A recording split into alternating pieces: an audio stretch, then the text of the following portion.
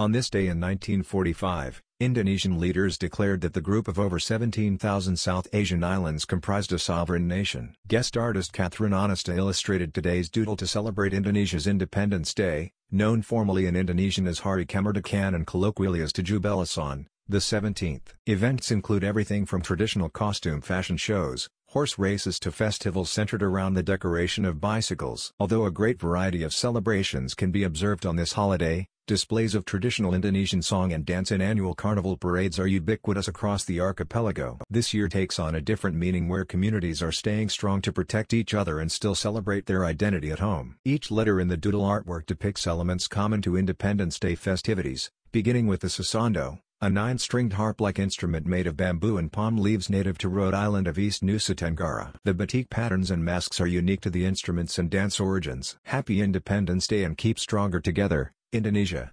Early drafts of the doodle. Like, share and subscribe to Doodle Catalog.